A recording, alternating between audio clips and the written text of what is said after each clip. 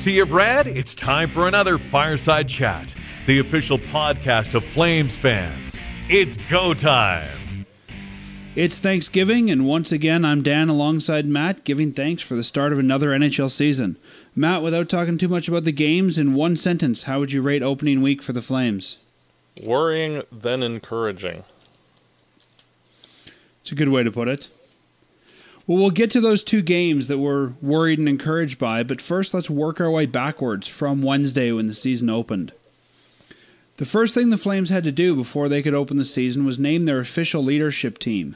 And this year, Matthew Tkachuk and Michael Backlund have been named the two alternates alongside Sean Monahan, who is already an alternate. Tkachuk will be the alternate when the team is not at the Dome, and Backlund will be the alternate when the team is at the Dome. And as far as Matt and I understand it, they will alternate mid-season, where Tkachuk will then be the alternate at the Dome, Backlund when they're not at the Dome. So that gives Backlund, Tkachuk, and Monahan A's, and of course Giordano still the captain. Matt, I think we all saw this coming for Tkachuk sooner rather than later. What are your thoughts on these three guys wearing the A? Ever since the Flames drafted Tkachuk, I've had a sneaking suspicion that he'd actually be the next captain of the team, so even ahead of Sean Monahan. And I could see that still happening, and him getting an A is exemplified in that because of the fact that he's more willing to speak up and speak his mind instead of being the quiet guy that's just, comfortably in the background at times. And what about Backlund? A long time coming. I think he's been a leader of this team for a number of seasons now. He just never got the A put on his jersey. Yeah, I think it also shows that Backlund's becoming one of the, and it's weird to think of, but one of the veteran guys in this team. I know. Just yesterday, he was drafted by the Flames, 24th overall in 2007. Time flies, though, unfortunately. Yeah, and then outside of those guys, the Flames made two roster moves that I think we were both expecting and thinking might happen. Dylan Dube and Juuso Välimäki both made the team out of camp. Dube will be wearing jersey number 29 this season while he's in Calgary, and Juuso Välimäki number 8. Matt, I guess we can talk about their opening week performance as well, but you thought probably both these guys would make the lineup. I'll let you give your thoughts first. What do you think on Dube and Välimäki being here to start? Well, I think it was the right call. You look at Brett Kulak and the other guys like Prout and all of the other competition, and yes, Välimäki just turned 20 this week, but he, talent-wise, is clearly better than the other options, so it made sense. Even though he could have probably used some time in Stockton, just like when with Monahan and Gaudreau, sometimes talent overrides that necessity. And I think with Välimäki, especially in the first couple of games, he has not looked out of place at all. And frankly, has been the best player on his pairing in each of the games. And Dylan Dube, similarly, I think he outplayed all of the competition that he had for the 12th roster spot and has played fairly well. I wouldn't say that he's been great in the couple of games, but he needs, you can see flashes with him that there's more there. And he will be good down the road, but there's also some issues in his game, but that's to be expected. What are you identifying as Dube's issues so far? Just not quite quick enough sometimes with his decision making, but that makes sense because of the fact that he's going from basically juniors to the NHL. He only played a couple of games in Stockton last season, so, and the hit by was that the good Branson hit? Yeah, he wasn't prepared for, the necessity to keep your head up at all times and pay attention at all times. Just minor things like that where, minor issues that most young players go through, but, still stuff that he has to work on. Yeah, I don't know if it's necessarily a Dube issue or if it's just a young NHLer issue that we're seeing there. Mm-hmm. I think that down the road, he might not be a bad option on either the first or second line right wing spot, but that's getting a little ahead of ourselves. Yeah, I don't think we'll see much of that this season. I think even just salary-wise, if you're putting him there, it makes you wonder why these other guys aren't performing at that level, and we'd have some issues. But I could definitely see that down the road, 2-3 years, him being the number one right winger. His speed would complement either of those lines. Because we've seen with Zarnik in the second game, his speed worked well with Backlund and Tkachuk. So it's possible that something along those lines could work the same for Dube, who's similarly fast. Yeah. I like the fact that Dube's here to start. I know I wasn't a fan of him starting here, but I like that they've been giving him minutes. And if you remember last week, my argument was he's got to get play time. So in the game in Vancouver, he played 9 minutes total, and 9 minutes 7 seconds. 52 of those were shorthanded. And in the home opener, he played 12 minutes 51 seconds. 41 of those shorthanded. So I like that he's getting the play time. And I think if his play time goes any lower, we really have to wonder if he's playing less than 9 minutes a night, we really have to wonder if this is the best environment for him. Similar with Välimäki. In the first game, Välimäki played 10 minutes 19 seconds, and in the home opener, he played 13 minutes 6 seconds, which is a good number for a defenseman. That's quite high if you look at the stats. So yeah, it's one of those things with Välimäki that in the first game, you don't want to throw him to the wolves too quickly either, because it is a big change in what he's facing. So, but he played so well in that first game that he got rewarded with more responsibility in the second one. Yeah. I still think that if the Flames were going to bring up a young defenseman, it should have been Andersson. I mean, he's here now, and we'll talk about how that happened later in the show, but I just think that bringing Välimäki up to start the season here maybe wasn't the most, I don't want to say responsible, maybe optically responsible thing to do, to say, hey, Raz, you've been working hard on this, you're probably the most ready, but we're going to start you in the A. I just thought maybe that sends the wrong message from management and coaching. Well, after one game, that got sorted out rather quickly, so unfortunately. Yeah, I mean, we've seen hot players then who fizzled. David Moss is a great example. So just because, Välimäki started hot doesn't mean he'll stay hot. But hopefully the Flames can ride this while he's there. And I think the fact that Hamonic's out, which we can talk about next, I think that's going to help Välimäki stay here for a little bit longer. So let's talk about that. So the Flames opened the season against Vancouver, and Matt mentioned it earlier. Goodbranson tried to take some liberties with Dube early on, and good for Hamonic, being the veteran defenseman, stepped in to avenge his teammate. But when you're Hamonic's size, you probably don't want to take on Eric Goodbranson, and that's exactly what he did. Broke his jaw, and he's now week to week in the injury report. So the Calgary Flames called up Rasmus Andersson to fill his spot, but instead of playing Andersson, played Dalton Prout in the home opener. Matt, let's go through this kind of piece by piece. So what do you think of the Flames' choice to play Prout over Andersson? Do you think it was just to get some toughness in the lineup? Well, that's the only reason why I thought the Flames should have had Anthony Peluso as the extra forward at the start of the season. Because sometimes you run into teams that have nothing better going for them than having a bunch of losers that are trying to hurt the opposition because, hey, I'm awesome. And that's basically what happened with Goodbranson. He's trying to make an impression on his team that, oh, hey, I can go hurt this defenseless player, and takes a dumb penalty and then goes and gets into a fight. And, good for Vancouver. They're going to lose a lot of games, and that's why they have players like Goodbranson. But the Flames need to have deterrents to prevent stuff like that from happening. And guys like Peluso, guys like Prout are necessary when they're playing teams like Vancouver, who have nothing better to do than to be like that. Do you think that Hamonic was wrong to have gone toe-to-toe with Goodbranson trying to avenge his rookie teammate? he was literally the only guy that could have. So he did.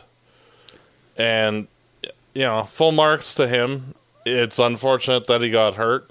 Usually that doesn't happen, but he got caught the right way, and it was just an unfortunate thing. But the Flames shouldn't have put Hamonic or Dube in that position, especially with having two young players making their NHL debut.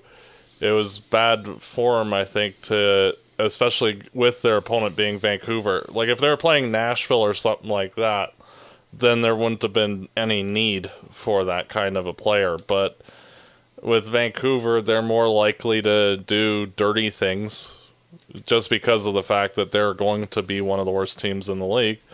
And the Flames put their players in a bad spot because of it. And now they got to be without Hamonic for a few weeks, and then another couple weeks for him to get back into proper swing with things. So just an unfortunate situation all the way around. Yeah, I don't discredit or think Hamonic shouldn't have fought. I think, like you said, he's probably one of the few guys that could.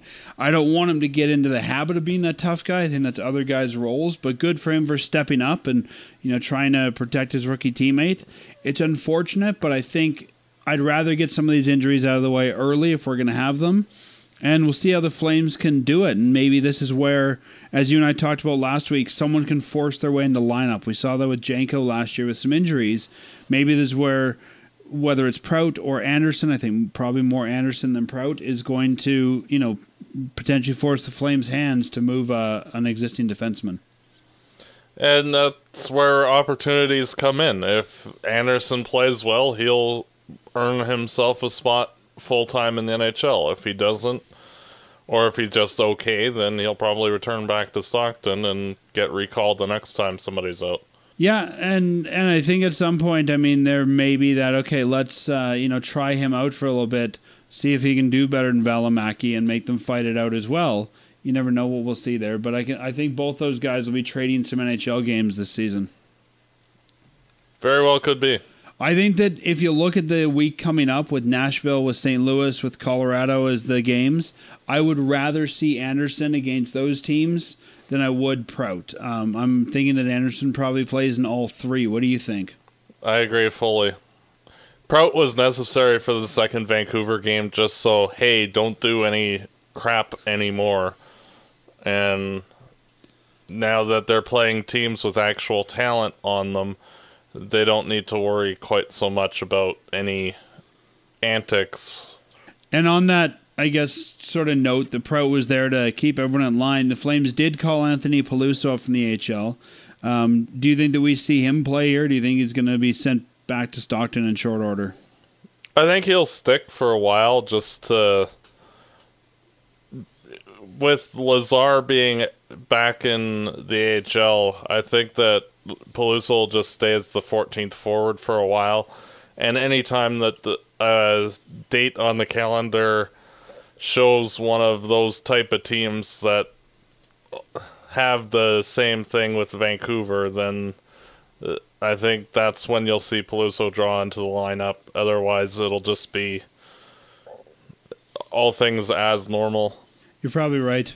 Yeah, I forgot about that for a second. Yeah, Lazar got sent to the AHL, so it does open up a forward spot, and they could definitely carry Peluso there. Well, let's talk about that quickly. So Curtis Lazar, as we know, cleared waivers. We talked about him being on waivers last week. No one took him, and the question is, what do the Flames do with him? And I was kind of surprised when he cleared waivers and stayed here, especially because Lazar himself said he thought maybe going to the AHL would be a good idea. And I'll quote him here. He said, quote, "For me, I'm kind of fed up being that so-so guy that's just plugged in here and there. I want to rebuild my game and reestablish myself, and I think the organization is on the same page with that," end quote. He said in another quote, "I just want to play. If it's here, if it's down in the minors, anything. I just need to play," end quote. So, you and I talked about this. Not a lot of guys really asked to be sent to the minors, but good for Curtis Lazar for saying, hey, I need to play, and I'm okay to do that in the AHL if that's what's going to get me the play time. I think it's a good place for him to be right now. I think he can potentially put up a lot of points, be a good mentor for some of the young kids there, and hopefully he will be back sooner rather than later because he's found that spark he was missing. And that's necessary for him. You could see when he's been playing over the last year and a half since we acquired him, that his timing just seemed off with pretty much all of his plays. Like, his shots would just miss, or his passes would be just a little off, or like everything just seemed a little out of sorts, and like he was very rusty more than anything. So him getting, say, like 15, 18 minutes in Stockton every night, that would go a long way for him to just regain confidence in his own abilities, and hopefully he starts putting up some points and then can earn his way back into the NHL. Frankly, I don't think this is the last we've seen of Lazar in a Flames jersey, but he has still a lot of work to do to rebuild everything in his game to push back into the NHL. I think not only getting more minutes in the AHL is going to be important for him, but giving him a place where he can safely test, maybe tweaking his game a bit. I mean, I don't think Lazar on this team is going to be or needs to be a guy who's looked at of putting the puck in the net more often than not. I think Lazar, when he comes to get back to Calgary, can be, I think, more of a two-way center, more of a setup guy. I think that's going to get him in this lineup more often. And so I think maybe going to the AHL, playing with a couple different guys, they can see what role works best for Curtis and work to accentuate those strengths. And that's not something you can really do during the NHL season. So I'm hoping that when we see Lazar, I agree, it's probably not the last we've seen of him. I think he'll definitely be back at some point. But I think the question becomes, what will his role be when he comes back? And that's what I'll be curious to see there, is can they tweak him? Can they move him in a different direction? Sort of like we've seen with Backlund, where he really became more of a two-way center and has become more valuable with the team since. I guess Lazar becomes the first call-up, or do you think he'll stay down there until they're good and ready to give him a full-time spot in the top 12? If he shows well, like say he's putting up like a 40-point pace in Stockton, or something like where he's one of the leading scorers of the team, then I think he'll earn his way back. If not, I think that you're probably looking at Mangiapane instead, but we'll see. It depends basically on Curtis at this point. If he goes and tears it up, he'll be back sooner than later, and if not, then they'll probably go with a guy who has more longer-term upside if it's not working right. Yeah, I think you're right. It's really up to Curtis Lazar. I mean, I give the kid a lot of credit for wanting to go to the AHL, wanting to play, understanding that's what he needs. And unfortunately, there's some guys in the career really just those tweener guys. And I think it's very possible Lazar becomes that next tweener guy for the Flames who goes up and down. I don't think he's ever going to be a really attractive waiver pickup.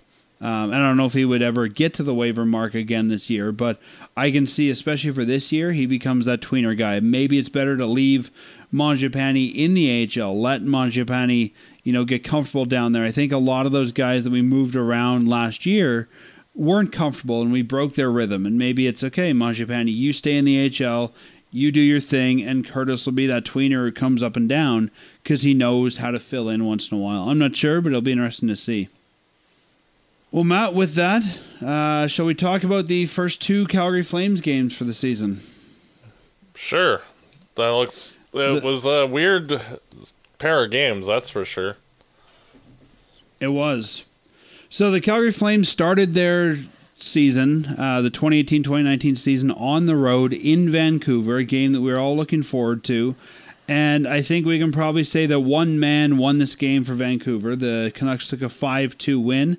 And I think Elias Pettersson is really the only reason that the Vancouver Canucks won this game. The Flames didn't look their best. They still looked like they were trying to sort a lot of stuff out, trying to figure things out here. But the biggest thing I can say in this one is, how do you go with 7 power plays not score on one of them? I mean, we've said for years the biggest problem with this team was special teams. And you can't be getting 7-man advantages not scoring any one of them. To me, that's really what tanked the Flames. Well, it was one of those weird games where Calgary pretty much dominated in every single aspect and still lost significantly. Like, if you look at the goals that Vancouver scored, they were mostly off of defensive lapses that gave, like, brilliant chances to their team, and they capitalized on them. And I think Calgary outshot them significantly in that game. And it's just frustrating to see the Flames' top-end forwards kind of mail it in for the first two periods. Like, I didn't think that anybody, frankly, on the Flames had anything going in a positive direction for the first couple periods. It wasn't until the Canucks went up 3-0 that the give an effort meter actually turned on, and they did mount a comeback, but it was far too late at that point. And I think a lot of times last season, that was the story of the game, is too little too late. The team would try to come back and they'd run out of time to do so. And when I watched this game, I had to check my watch a few times. I'm like, are we still in last season, or is the new season started? Because it looked eerily similar to a game from last year. Yeah. The encouraging thing was that they drew 7 penalties, and all 7 of them, frankly, were warranted. And they were skating a lot more, and that was one of the things that last year they didn't draw too many penalties because they were less likely to be skating hard with the puck, more standing still at times, and you can usually tell on the power play sheet whether a team is giving a good effort in terms of having their motor going. They weren't clicking, mind you, at all, either when they were 5-on-5 or on the power play, but they were skating hard at least, and that was an encouraging sign, but it didn't result in any points. Looking at the last couple games of the preseason and then that game and the home game, I'd say, if you look, the Flames are really playing a high-speed, aggressive game, and it's going to, as you mentioned, generate penalties. That's, I think, part of their game this season. But if you're going to generate penalties, you have to be able to capitalize on them. And while I think Markstrom was hot here, you can't go 7 power plays in one game and not score on one. That looks terrible on you. So I think the real big thing this team has to make sure of is whatever it takes, you've got to score on those man advantages. Yeah, and frankly, if Markstrom wasn't on the top of his game, the Flames probably win that game like 6-4 or something like that. What did you think of Dube and Välimäki in that game? They were okay. I thought Välimäki was a little quiet, but he'd jump in at the right times, which his offensive instincts are very good. So that's encouraging to see. Dube, that whole line with him and Ryan, it just looked kind of off, and like there wasn't a lot of chemistry with James Neal, and I think that needs to change because I don't think that Neal is a good fit with those guys. Frankly, I'd rather see Frolik with those two, but we'll see. Yeah, I thought Dube looked good. For a bottom 6 guy, you don't see him a lot. He didn't play a lot of hockey, as we talked about earlier. But I thought when he was in the ice, you saw him jumping in when he had to. He played okay off the puck, but I think that's one of the areas he needs to work on is, being in the right position when he's off the puck. Too many times I saw him kind of closing in on the guys who had the puck and then being out of position when his team got it back. So that was one thing I think he's going to have to work on.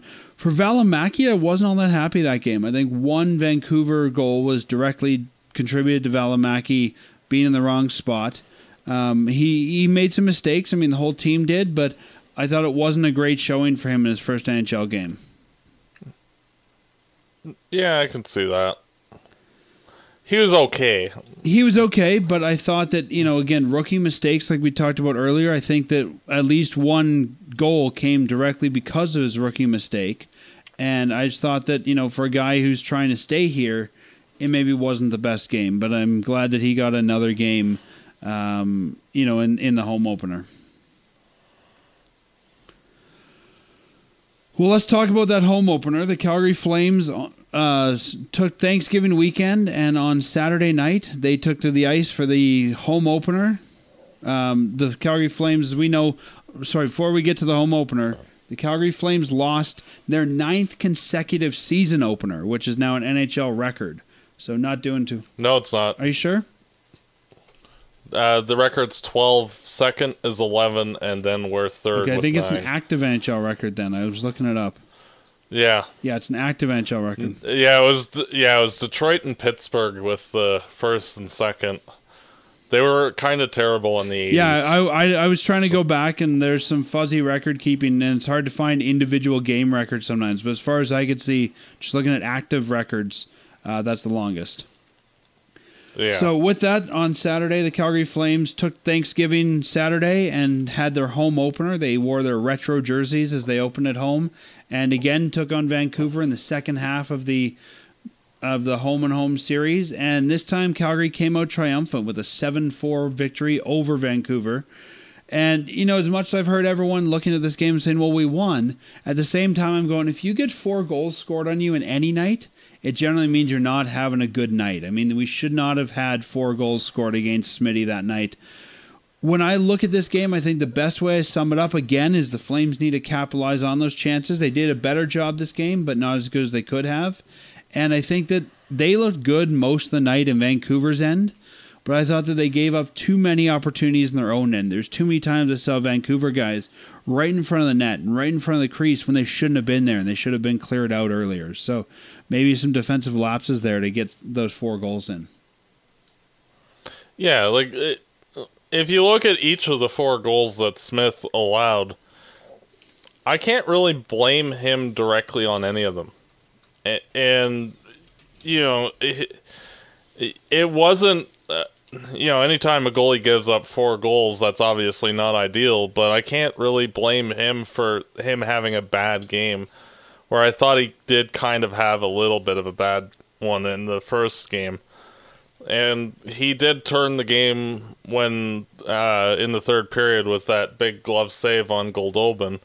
So, it's one of those situations where the Flames need to tighten up defensively and not allow as many odd man rushes. Yeah, I totally agree. I don't think Smitty was at fault really for any of those. I thought he looked like his usual self. It was mostly, I don't want to say the defensemen, but defensive lapses, both the forwards and the defensemen in their own zone, who were lapsing and letting the Canucks get better chances than they should have, and that needs to be tightened up. I thought there was great pressure on Markstrom all night. The Flames were generally in position. I didn't see what you and I have talked about in the past so often, is the puck is in the offensive net and or in the offensive zone, and nobody's near the net.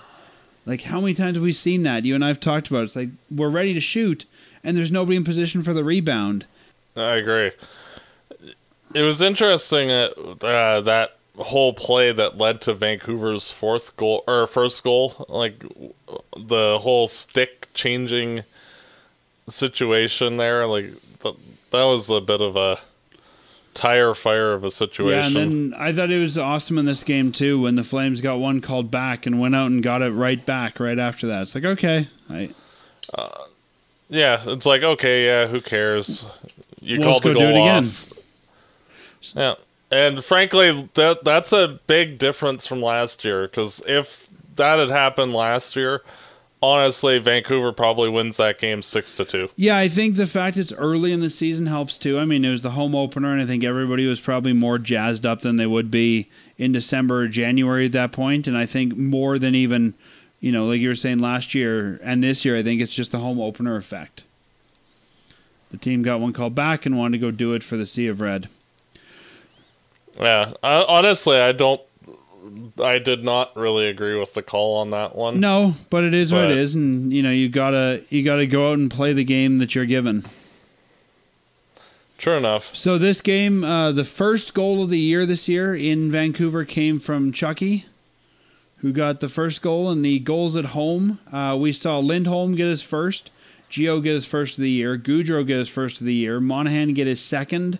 Lindholm got his second. Zarnik got his first, and Frolik got his first. So I guess all the suspects we were kind of looking at to get goals are there, except maybe Neil. But, you know, good to see Zarnik. I thought Zarnik played really hard. When I look at that home game, I think Zarnik and Lindholm, to me, were the two best Flames of that game, besides Smitty. I have to agree. And for Zarnik, I mean, you talked about potentially putting him on the second line last week. I think that this is the kind of game that could move him up the lineup and make him a more valuable piece here. I agree. And what a nice addition Elias Lindholm has been to the first line. He's fit in like a glove with the Monahan and Gaudreau. Yeah, and I mean, in the summer, if you look back when we acquired those two, Lindholm and Hanifin, people were just talking about Hanifin, and a few times Tree said, remember Lindholm came as well, and I think people were writing Lindholm off. And yeah, it's still early in the season, but I'm really liking what we see from Lindholm so far. I don't know if he'll stay on that first line, but it's nice to know that we have options there. And I really feel like no matter where Lindholm plays, it really gives us that extra scoring piece that I think we've been needing. Mm-hmm. And you have to realize that Carolina didn't really have any offensive talent around Lindholm, so going from a situation like that where you're basically having to be the guy or one of the guys to create all the offense to coming to Calgary where you're playing with two of the premier scorers in the league, that definitely makes your day a little bit easier. Yeah, I mean, even last year, Lindholm got 44 points in 81 games. The year before, 45 points in 72 games.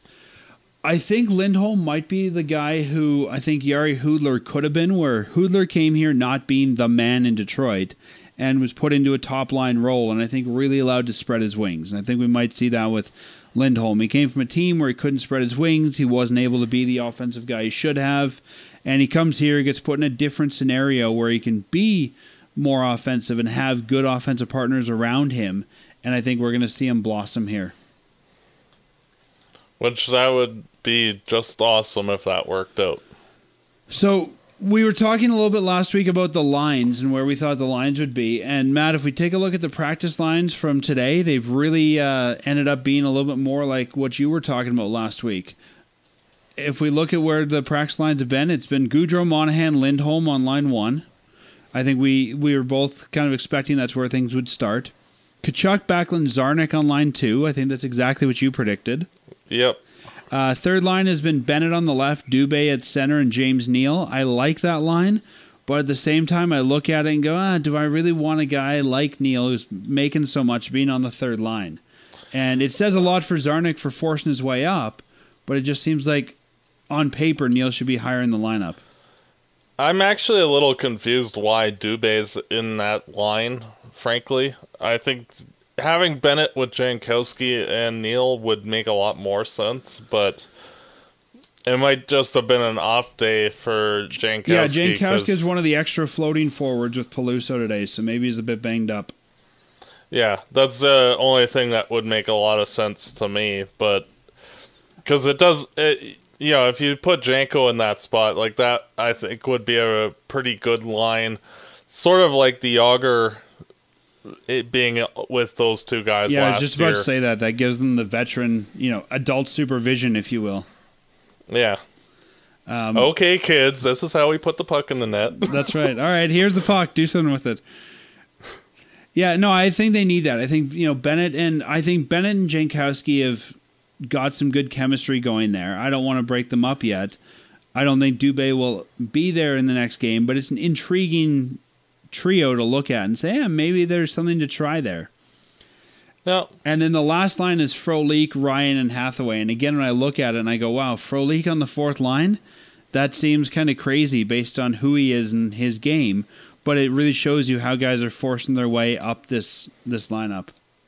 Yeah, well, it creates a balanced attack, and if you put Dube with the Frolik line as the fourth line, I think that would be a top-notch third line on most teams, let alone being the fourth line. So I think that this year's edition of the Flames, I think you're going to have to drop the whole notion of the first line, the second line, the third line, and the fourth line, because they're for like the first time since 1990, the Flames have depth throughout the lineup. Yeah, I think if the Flames can get up by a couple in a game, we might even see them just roll these lines. Yeah, and I wouldn't be shocked, like, if the game's out of reach, just, everybody, next. Exactly. You don't do it to start with because you got to get your powerhouses on the ice to get you points on the board. But I can definitely see it, even if they're up by 2 or 3, to start rolling the lines until it starts to slip away. Yeah. And the fresh legs would help to keep the ball rolling as well, because the other teams are going to be burning their top guys trying to get back into the game. Exactly. And I think the other nice thing about it when you think about it is injuries are going to happen. I mean, this team generally gets plagued by injuries at some point, and when you look at all this depth, especially at the forward ranks, if one guy's out, it's easy to reshuffle. You don't look at the lineup and go, oh, that guy's on the second line? There's nobody here besides maybe Hathaway that I go, this guy couldn't play in the top 9. So I think it gives you a lot of options when we start getting those injuries. Yep. And then on the defensive side, just to point out some changes there, Hanifin and Stone, as we saw last game, played together, and Välimäki Andersson were the third pairing. And I wouldn't be surprised if Välimäki Andersson's the pair we see going into Nashville. I'm actually quite excited to see those two guys if they play together. Now, would you have ever thought, like, at this point in the Flames building process, that half of their defensemen would be, like, under the age of 21? Nope. I would say I drink to that, but that's not fair to those guys. It's good to see, though, right? And I mean, even bringing in a guy like Hanifin, who is already a very established 21-year-old, you need those young guys in the lineup, and it's nice to see that for every team that gets a Mark Giordano. We've seen the guys like the Seabrooks and that, who they get an aging defenseman and there's no heir apparent. And I think the Flames are doing a good job realizing Gio's getting older, and let's bring some young guys in to be the younger back end of that lineup. But no, you're right. I never would have anticipated that Välimäki, Andersson, Hanifin, all 21 or younger on this lineup, is half the lineup. That's what you expect from a team who's, fully in rebuild mode, not a team that's looking for a playoff spot. Yeah. Like, if you're looking at, say, Edmonton or Vancouver or something like that, that would make a lot more sense. But, and it's a credit to all three of those guys. They're all deserving of being in the NHL, so it's not like they're just being thrown in there because, hey, you're a guy that can play. For sure, and I think in some ways, and I know this is going to sound weird, but in some ways the Flames' lack of draft picks has helped them because they haven't been flooding the system with new guys. There's been guys like Andersson and Shillington who have been able to kind of maintain their role as the top HL guys because there hasn't been a lot of new guys coming in there. The Flames haven't had a lot of picks, so they've had a few years to develop there before it's like, okay, we're bringing new guys in. Someone's got to either move up or move out because we're running out of roster spots. Yeah, and I think that with this upcoming draft, you'll probably see the Flames throw some picks towards the blue line just because of the fact that we're pretty much stocked up front. And, like, our prospect pool for defensemen now consists of Oliver Shillington and crickets, I guess. Yeah, well, I mean, even Shillington is in the AHL. We really don't have any defensemen now who aren't playing in the AHL, who are still playing junior. And we got no goalies that way either, really. So I think the Flames need to throw a pick at a goaltender as well. I mean, we've got tons of pro goalies, but by the time we figure out what we want to do with them, the next guy will be ready. Going back to the home opener, Matt, we saw the red, I guess, retro jerseys as we call them. Any thoughts on seeing the retros again as the thirds? They're okay. To me, like, they look nice on the ice, and they're fine. It's just, they're kind of bland. They're kind of vanilla, and they could go with, like, a retro theme, but do something more interesting. Something different, at least.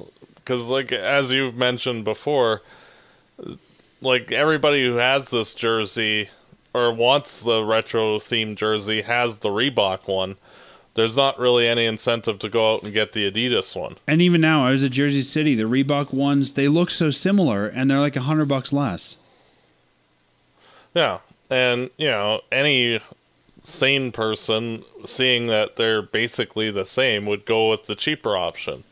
And I don't know. It just, to me, like, they should have went with something a little different, even if they're wanting, like, a retro theme. Do something a little different than what they did. Yeah, I agree with you. I think if you look, I mean, we've seen it, and in 2009 when they re-released the retro jersey, it was fun, and it was cool, and it was new, and it was that throwback. Everyone loves the throwback. And then they took it out of circulation in 2013 for the what we'll call the script jersey and brought it back again in 2016. But to me, we've done it. It was fun. Yeah, it looks nice, but I want something different, and I would be fine to create a new jersey that uses the retro color scheme, the non-black color scheme, the white C, but let's do a different striping pattern. Let's do something different. Maybe even do the current striping pattern in red, white, and yellow or something. But to me, it looks nice, but I'm kind of over it. Yeah. And it's one of those things that, like, they have other jerseys that they could have put out there. Like, they could have always brought back the pedestal jersey or something. Like, do a little something different, not just the same old, same old. Well, and I wouldn't even bring back the pedestal jersey. I mean, if you look back in 98, when the horse jersey came out, it was a completely different design, and fans loved it so much, it morphed into the design for all the jerseys. I'd be okay doing something completely different pattern-wise instead of just, say, reviving the pedestal, but using the retro colors. One thing I was glad to see, though, was the Arizona Coyotes rocking their original jerseys. They should have never went away from those. I thought the same last year when the Ducks wore theirs. You know, even if the Flames took the script jersey, I never liked the pointy shoulders, but even if they took the striping pattern of the script jersey, threw a white C on it, I mean, you could probably sell a bunch of those. Or even a black C, and like even out the shoulders so it goes all the way around, sort of like square them off on the front and the back. Yeah, and make it look nice. Like it wouldn't be a difficult tweak to what they had. And change the 5. I've always said the 5 just looks like the 2 upside down on that font. Yeah, I know. But yeah, it seems like we're lacking creativity. It's like we need a third. Let's just bring back the retro. And I just feel like at this point it's been overdone. Yeah, it was fun. It was cool. But let's do something different. And I think especially when we had the outdoor game, there became an appetite for the retro again. But that's over. And I don't know. I know every team's going to have a new third jersey next year. And I would not be surprised if the Flames were to go with something different. But at the very least, you have a black template for this striping pattern because Stockton uses it. Grab that one, throw a red C on it, and at least something different. We've seen the black on red. We've never seen red on black, and I think that would be something that some people might buy. Yeah. Well, it's one of those things that I'm just looking here. Because the Black Sea came in 2003. That was the first time we ever saw it, and it hasn't gone away since. Yeah, it's one of those things that they're with the team being the Flames. There are so many different ways that you can like creatively do something interesting with a team like that. Like say like the Oilers, that's a little more narrow, and with Calgary, though, you remember the oil drop logo from the 90s? Oh, yeah. The Metal Gear thing with the oil. Yeah. The Todd McFarlane. Yeah. Like, you look at the Winnipeg Jets, their new third jersey. Like, that's a weird-looking jersey. And it's completely different from everything they've done before. And it's neat because of the fact that they're trying something different. It's not the best jersey, I'll admit, but at least they're going out and doing something unusual. And the Flames, like, if they wanted to do a retro theme, they could do a whole host of different things, like even incorporating something along the lines of the retro jersey, or like even the Heritage Classic jersey, where they went with like a darker red or like that wheat color for the white, or like there's plenty of different. I would never want that. That made the C's look like they were dirty. Yeah, well, there's plenty of different ways that you could go about doing things differently, and like I just feel like it's like, oh, people like this, here you go, and not really inspired at all. I've never liked it when a team changes their logo on the third. I think the Flaming Sea especially is such an established logo. I don't want them to go do a horse or something like that again. Or there's been talk of taking the old, the third jersey, the script jersey shoulder pad logo, making it the main logo. I'd like to see a C there, but I'd say either go, like I said, white on red or red on black. But I think, there's different things you can do and still incorporate this C. And you were mentioning how there's so many things they can do, be named the Flames. I think we should really give them credit, considering how terrible some jerseys have been, that we've never actually seen a jersey with flame on it. Yes, definitely. Like those Tampa Bay Lightning jerseys with the thunderstorm on it, and the lightning pants. Exactly. I mean, if this was an ECHL team, they'd probably have, flame going all the way up the jersey, all the way up the arms. Yeah, like especially on the arms, like having like flames on the arms, like that'd be just so bad. I wonder if you could just do flames on the bottom and on the arms and not have the C on it and be like, yeah, you know who we are. Yeah, it's sort of like the Vancouver Flying V jersey. Like, yes, V for Vancouver. Yay. That's right. We're creative. And, again, I mean, doing interesting things with the whole uniform. I always loved the original Tampa uniforms with the lightning bolt on the pants. I thought that was pretty cool. So could the Flames maybe, and even their pedestal jersey had some pretty cool pants. If you look back at the striping there. But just doing something different, rethinking what they're doing, and not just, we need a third, let's roll out the retro again because it's easy, and we've already got the letters and numbers made. Like, I would like to see this team. Maybe we'll see it in a couple of years. For the big anniversary, but I'd like to see this team do something a little bit different for that third. Yeah, I agree. Well, the last topic I think talking about, we're talking about aesthetics of this team, is Smitty's retro mask, since we're talking about the retro jerseys. And kind of a weird choice. Smitty got his mask painted to look like Mike Vernon's old, CCM helmet and cage combo. And it's even got an ear paint on the side. It's one of the weirdest paint jobs I've ever seen. Well, he did throw out a vintage Mike Vernon glove save in that game, so it seems fitting. By the power of Mike Vernon. Yeah, maybe he's becoming Vernon. I don't know. He should unretire Vernon's number for those. Could you imagine if he wore Vernon's number just in the retro jerseys? Yeah. 30 for retro, 41 otherwise. Yeah. But if you haven't seen this, go take a look at it. I think we tweeted it earlier this week, but it's a really weird looking mask, and I didn't think it would actually look good on the ice because it's got the molded chin and all that. But when I saw it on the ice, it actually looks pretty sweet. I'm glad he's not wearing it for every home game because they only wear the retros 10 times a year. But it's pretty cool when you look at it for the retros, and it really fits the retro theme. I thought it was a really interesting way of going and a cool nod to Vernon. Yeah, I thought so too. It would have been another thing that he could do is pull Vernon's first regular goalie mask with all the flames and on it. Well, if you want to go with that, I'd say pull Kitter's pads, which I still think are the best Calgary Flames pads. Remember the red pads with the yellow flame coming up them? Yeah. I still think those are the best Flames goalie pads. Kid's mask and Kipper's mask were, I think, the two best Flames masks, period. I still remember Kitter's mask. It was the two dragons, right? They were shooting the fire down his chin, and it made Kidder on the chin. Yeah. And then he went to Carolina, and he had a checkerboard mask. It was totally different. Yeah. I think that wraps up this week, Matt. Anything else you want to talk about before we look ahead? Oh, I'm just hoping that the Flames can tighten up defensively a bit, and they're playing better teams this upcoming week. And if they're giving up as many breakaway chances, then I don't think this week will be a good one.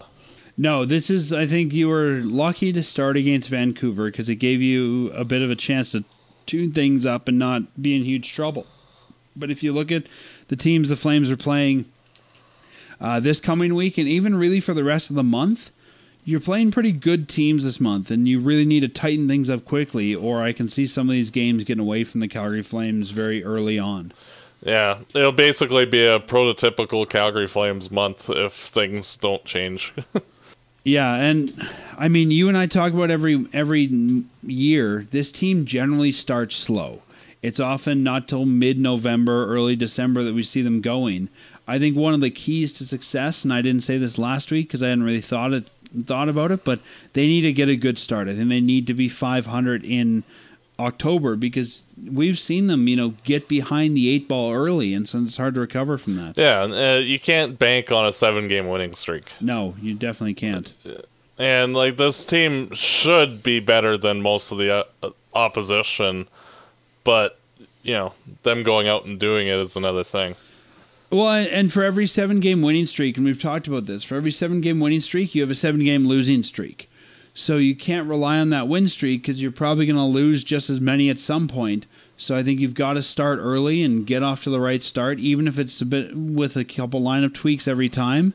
I think this month is really a good test of what can these Flames do against some top NHL teams.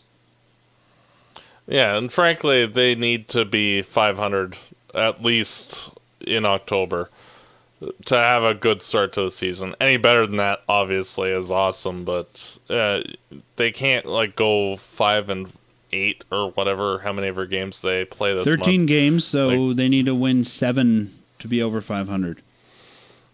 Yeah. Even if they're 6-1 or something like that, that'd be fine. So they've got 1 down, they got to find 6 more wins.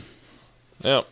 Well, let's talk about this week, see if we can find at least maybe 3 of those this week. The Calgary Flames play 3 games. They all have different start times than we're used to.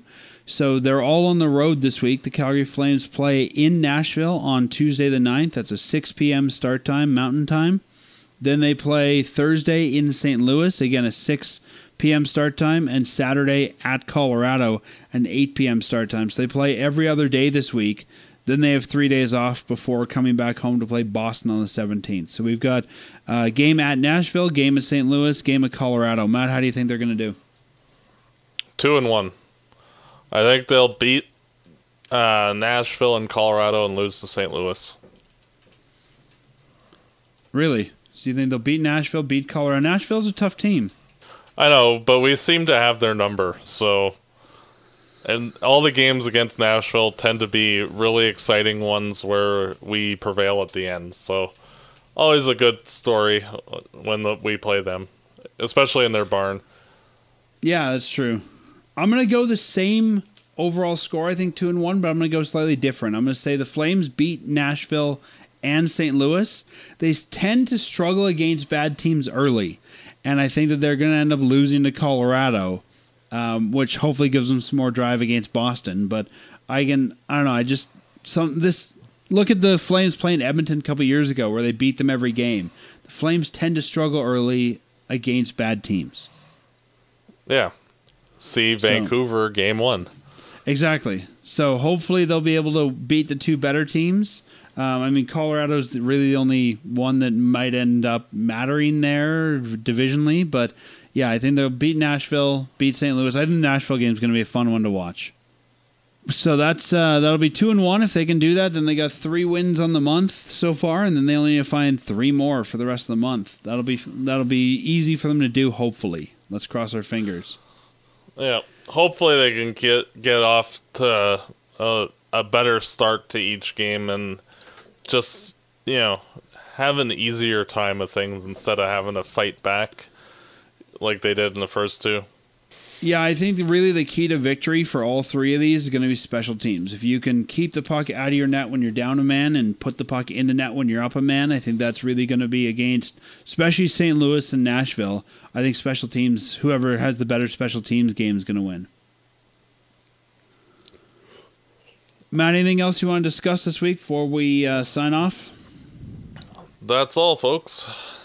Well, enjoy these 3 games, and we'll come back next week as we look ahead to the rematch from China, and we'll be looking ahead to the game against Boston. So enjoy these 3 games on the road, and we'll talk to you next week.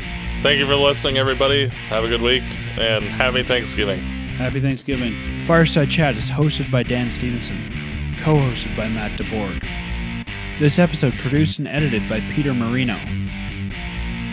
Fireside Chat is licensed under Creative Commons license. For full license details, visit firesidechat.ca.